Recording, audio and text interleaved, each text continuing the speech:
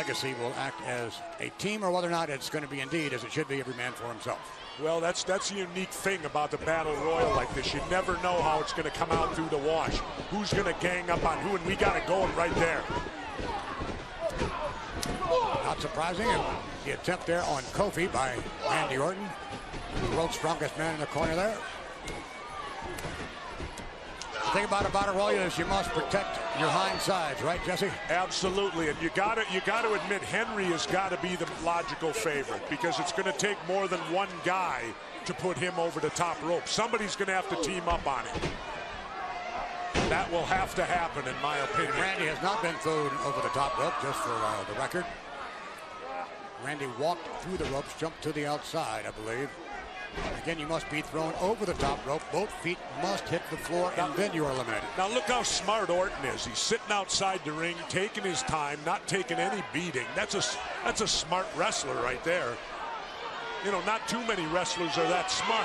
You were, Jesse, right? Absolutely. I became a governor. What do you think? You're a dummy? I became a billionaire.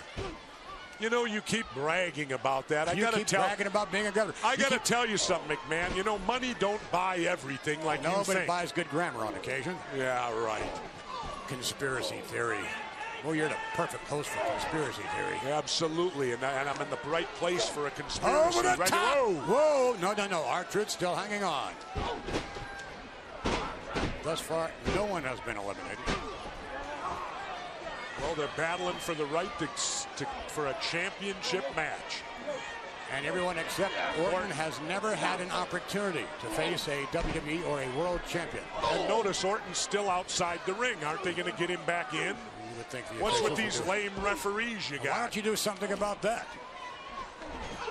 I would, but you only have 3 of them. What am I supposed to do? Hire new ones? Bring your own.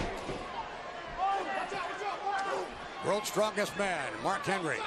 No doubt, as Jesse made note, will dominate this matchup unless individuals can gang up on him. Yeah, they're going to have to double team him for sure. It's going to require a team effort to get him over the top rope. Not surprising, Legacy continuing to work together. What if it came down to Cody and Ted? What would happen then? That would be...